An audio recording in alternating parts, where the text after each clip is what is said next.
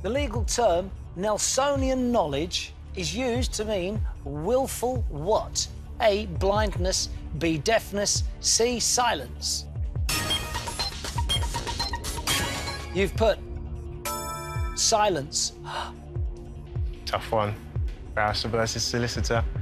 If I get this wrong, he's gonna love it. He is. We'll see. The correct answer is, of course, it's blindness. You're staying where you are. Chase has put. Goes right with blindness, moves down the table, back to within 3. Because he lost his eye in the Battle of Calvi, I believe. And the term is derived from? Turning a blind eye to something, I would imagine.